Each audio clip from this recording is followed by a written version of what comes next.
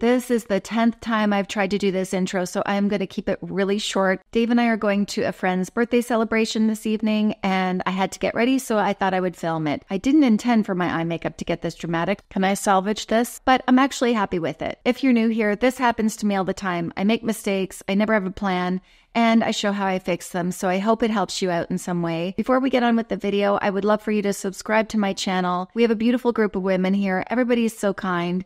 And I'd love for you to join our community. Don't forget to say hi in the comments. I love getting to know you. I love to know where you're from. I'm going to keep this short. Let's get going. I'm in a situation again where I have to match my neck and my face to my shoulders. I self-tanned again. I knew I was going out tonight, so I wanted to look a little special. I ordered a couple new eyeshadow palettes like I need them. I don't need them. When I get new colors, I want to play. I got the Dior Backstage. This one is the Smokey Essentials, and this one is called the Warm Essentials. I think I'm in the mood for the Smoky Essentials.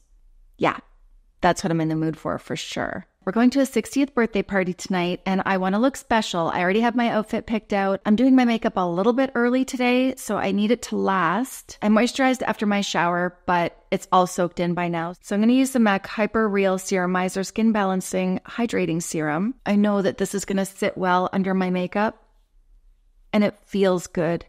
I'm not going to worry about sunscreen because it's an evening event. I thought I was organized. You should see I'm all set up here. But what I wanted to try was the Glow Recipe. This is the Watermelon Glow Niacinamide Hue Drops. Oh, I don't know if it's going to go well over this or not. Let's see. That looks very gold. Let's see if I can boost my color up like this. Why am I putting it on the back of my neck? I'm wearing a white top tonight. I don't want a ring around my collar. Well, did that make a difference? Kind of. I'm going to use my e.l.f. liquid blush brush. I like this brush. It's dense, it's inexpensive, and it really pushes the product in. This is the MAC Studio Fix Everywhere All Over pen. I love this foundation. Look at that. Look at what that did under my eyes. I ordered a Haus Labs paint. This is the High Power Pigment paint, and I got it in the color Beige Matte. And I thought this would be a nice option to try rather than the MAC Soft Ochre paint pot. I'm going to put a little bit of this on my hand. I'm using a Real Techniques brush. Oh, that spreads very nicely. I like an eyeshadow primer that cancels all the darkness out and provides a brightness. Yeah, just like Soft Ochre paint pot, only more moist. Let's see if that creases. We'll let that sit for a minute. This is a matte finish. There are shimmer finishes available. It's long wearing. It's made with vegan pigments that may stain skin and fabric, so be careful of that. So it is creasing a little bit. That's okay. I'm going to put shadow over it anyway. The colors we have are Satin Pearl, Shimmer Beige, Satin Soft Rose, Metal Light Sand, Shimmer Soft Taupe, Shimmery Smoking Wood, Matte Deep Plum, Matte Mauve, and then Matte Black. I don't have room. It says it's an all-in-one eyeshadow and primer palette with 1 primer and 8 blendable shades in matte. Oh, I know that's the case with the Cool Neutrals. There is a primer in there, but that didn't feel like a primer. Okay, that's it. Let's just play. I'm going to go in with Soft Rose first. This is a satin color, and I'm going to use a Rephr 15. Maybe it will go smoother today than it normally does. The shadows aren't dusty. They're very easy to use. They're user-friendly. They're elegant. I said this in another video, but they are elegant. I'm going to use my Nikki LaRose N13. Just want to show you the difference. So this Rephr brush is wider. The Nikki LaRose brush comes to a point. If I press lightly, I'm getting a very small area. But if I press more, I get a larger area. Where with the Rephr brush, it covers a wide area no matter what I do. I'm going to go in with Shimmer Soft Taupe and just go over that area, but kind of more in the crease. Oh, it is creasing there. Interesting. So this is fitting right in there. And whatever's left on my brush, I'm going to bring it up. And then I'm going to take my Rephr brush and blend. I'm going to take a Rephr 02, and the reason I'm choosing this is because it's flat and dense, so I can pack the color on. So I'm going to go into this color right here, which is Shimmer Beige. Yeah, see there? Oh, it did crease there. Did it grab? Painterly Paint Pot doesn't do that to me. Did I fix it? Yeah, I think so. I think I'm going to do a little bit of a halo eye tonight. I'm going to go into Smoky Wood, this one right here, and this is a rougher number 12. It's going to create a smudgy look already because it's rounded. That's pretty nice and soft. Looking straight ahead, I can see I want to bring this up a little bit more. I am getting a little bit of fallout though. Yeah, oh. Oh, am I pushing too hard into the product? Well, I was planning for this to go so smooth and I've already flubbed up twice. Oh well, it doesn't matter. It's all going to turn out in the end. And I'm just going to bring a little bit of that right in here, just a touch, a shadow, not as dark as this one. I didn't have the same fallout on this side, and I think it's because I was more careful. That's what I did. I dipped in too hard, I'm sure of it. I have the Danessa Myricks ColorFix Mattes. This is in the color Blackout.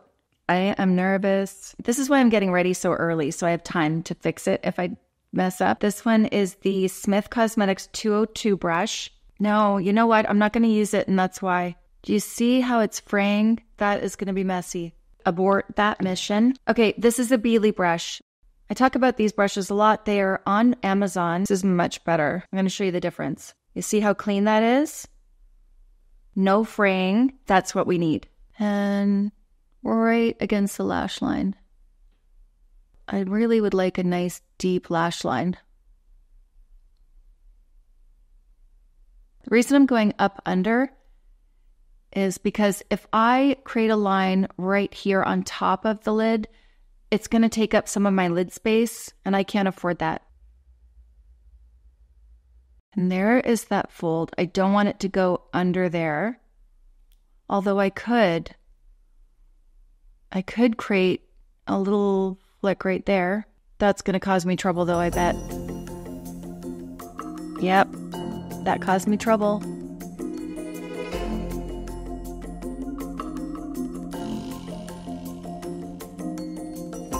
Oh, it's a happy accident. Channel your Bob Ross. This is gonna be okay. Trust the process. It's not what I meant to do, but that's okay. I'm just getting thicker and thicker.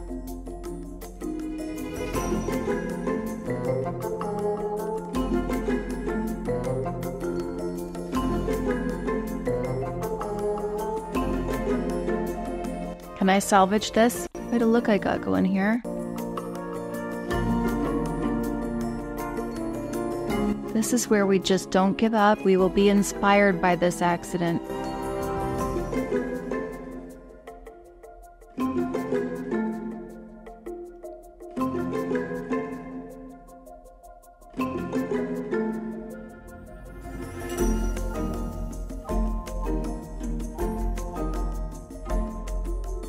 Hey, this is kind of cool. Okay, I'm lightening my touch now as I get up here.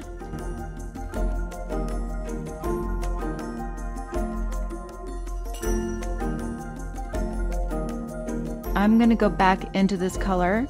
We're going to keep going. And I'm going to go over the black now, which should soften it because it's a softer color. Imagine if I can get this to work. How am I going to do this on the other side? To remember all the accidents that I had to make it work out. I'm going to take an empty brush. This is an E25 and really try to soften that edge.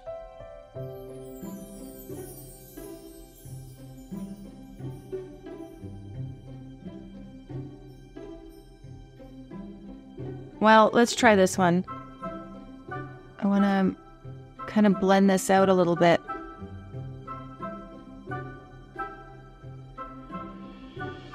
Empty brush again. I'm using a lot of empty brushes. Just go around the edge there.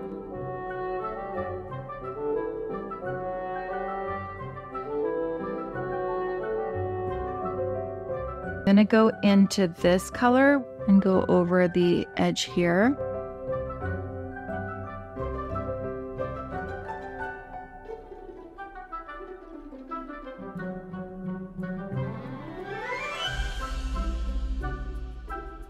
I'm surprised at myself that I haven't given up yet. Going into Pearl, I might really be sorry. And this is eye cream again, just making sure I get all of that off. I need a whole wipe. Okay, Shiseido cotton pad. Oh, I got messy today. Let me get my brow on here. Makeup is so much fun, especially when you give yourself time to get ready. I'm going to use my Tower 28 mascara. Once you get the black mascara on, it doesn't look so bad. I'm going to use a Rephr 28, and I'm going to go into both, actually. This is the taupe and the rose. And I'm going to tap the excess off. Maybe a bit of smoky wood. Got to bring this color down. Now I'm going to clean it up with concealer or the foundation. Foundation actually worked. I'm going to do the other eye off camera. This was supposed to be fast, and it's not fast at all. I get so lost in it. I'll be back in a second. I ordered the Tower 28 one-liner. This is a multi-liner. What does that mean? Oh, I bet you it's like the Makeup Forever liners, where you can use it on the lips and the eyes. I think this tone will be good because I got a lot going on here. This says it's a one-liner, lip liner, eyeliner, and cheek pencil. The color I have is Work of Art, and that's considered a pinky nude. Fragrance-free, vegan, long-wearing, hydrating. I'm going to use my Saei Dew Bronze again. I'm going to put it on the back of my hand, like that. I am a mess. I'm going to push it into my BK Beauty 106 and just press it on like that.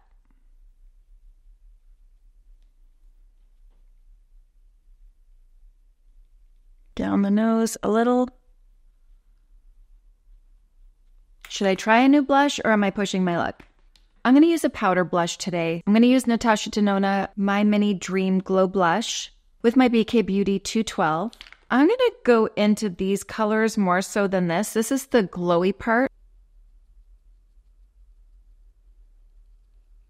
Still testing this out. This is the Pat McGrath Under Eye Blur Powder. I like it so far. No creases. Look at that. That's the foundation. And I don't have any creases under there.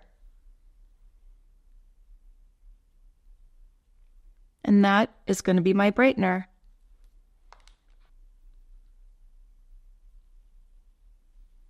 Magic.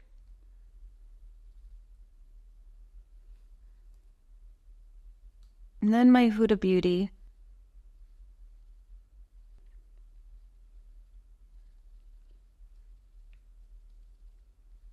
I just loaded up my Beely brush and tapping over all of that and then dusting off the bottom.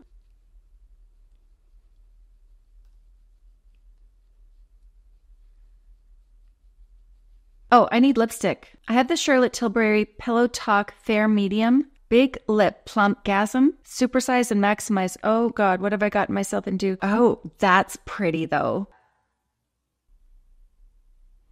Smells good. It's a much thinner consistency than I thought it would be. Oh, but I had goobers. I just put too much, did I? Let's pat that out.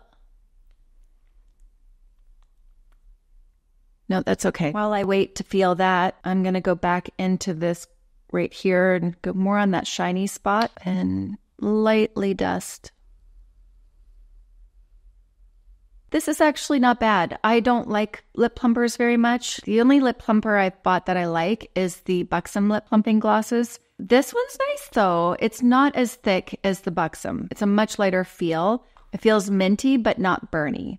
So I like that. Is it plumping my lips? All lip glosses are going to make your lips look fuller. One more finishing touch. I'm going to put some of the Swede liner on. This is called Bright to tidy that up a little bit.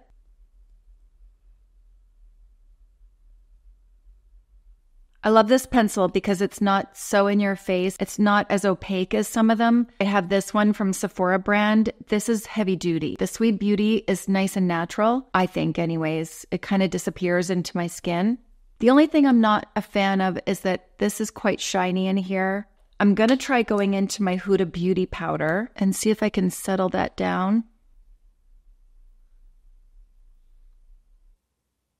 I think it did. Yeah, just a bit, eh? So it didn't take the color away, but it just took the shine. Good enough for me. As always, this was a bit of a roller coaster, but I hope it helps you in some way. I hope if anything, it helps you feel normal, that it's not always going to go the way you planned, and that's okay. Don't panic, just play. Use it as a happy accident and go with it. If you can help it at all, give yourself lots of time to get ready. And that way, if things don't go as planned, you're not panicking and you can just use it as a happy accident and go with the flow. I'm glad I did that because I really like the way this turned out. As always, all the products that I use today will be listed in the description box for you. They are affiliate links. If you use them, it does help me. If you don't, it's okay. I'm so happy you're here. Before you leave, don't forget to hit the like button, hit the subscribe button, share with all your friends, and I will see you in my next video. Bye.